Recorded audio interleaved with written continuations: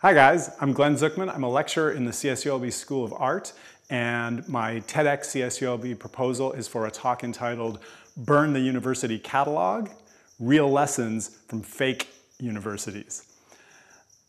When I say burn the university catalog, I'm not gleeful about that. It's an incredible document. It really is the collection of 6,000 years of human learning. But in the spirit of the TEDxCSULB theme, Threads Undone, I guess we don't have to burn the catalog, we could just undo the threads and let the individual pages of the catalog loose. And my real purpose is not that I have anything fundamentally against the catalog, it's a beautiful document, but it is a little bit like tablets coming down from a mountain telling people what to go do or telling students what to go do. And I don't believe you can have the deepest, most engaged education when someone is handing you a mission. Salman Rushdie said that those who are powerless to manipulate the story that dominates their lives truly are powerless because they cannot think new thoughts.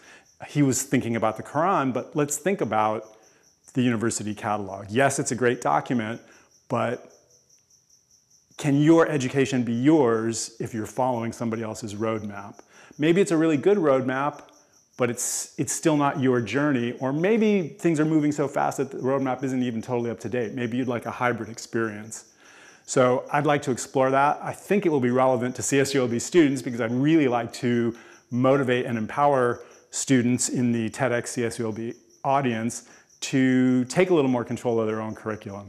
So I really will have two missions in this talk. The first is I'll make the case that maybe we really should think about burning the CSULB catalog. The second, however, is that realistically that's not going to happen anytime soon. So what can we do right now? And what we can do right now is for students to take a little more control over their curriculum. Maybe do some independent studies, maybe work with their advisor, maybe make a proposal to substitute some requirements here for some alternative activities, classes, projects. I'd like to see students much more project-based, really, instead of sitting in lectures, being active in whatever your major might be.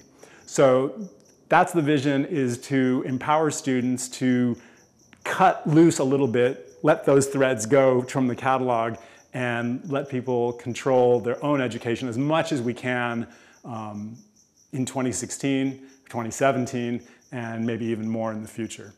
So if you select Burn the University Catalog, Real Lessons from Fake Universities, I'll be excited to present it in April. If it doesn't end up getting selected, I'll be eager to be in the audience and enjoy some of the great talks that you assembled.